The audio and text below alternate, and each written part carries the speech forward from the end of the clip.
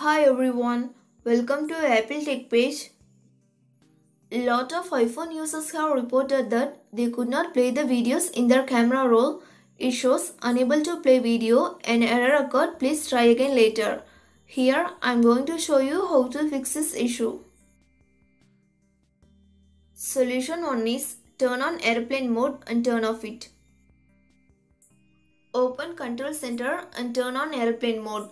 Once you turned on, lock your iPhone for few seconds, then unlock your iPhone and disable airplane mode. Solution 2 is enable photos under cellular data. To do this, launch Settings app. Next, tap on cellular or mobile data. Scroll down and make sure that photos are turned on. If already turned on, turn off and on it. Then restart your iPhone. Solution 3 is select download and keep originals for photos. For that, open Settings app. Next, tap on photos. Here you have to select download and keep originals. Solution 4 is first restart your iPhone.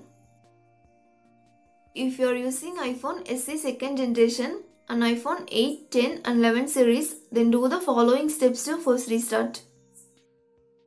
First, quickly press and release the volume up button. Then quickly press and release the volume down button.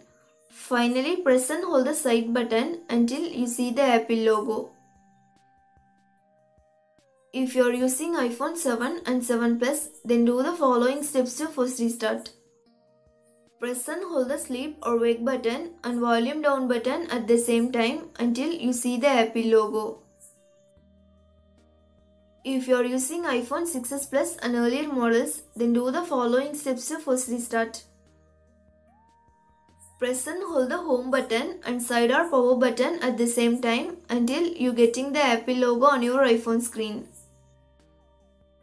Solution 5 is check for software update. Make sure that your iPhone is connected to Wi-Fi, then tap on settings icon from the home screen. Now scroll down and tap on general. Here tap on software update. If new version iOS update is available, tap download and install. Solution 6 is reset all settings. This process deletes your all customized settings to default settings, but no data or media will be deleted. First, launch Settings app. Then tap on General.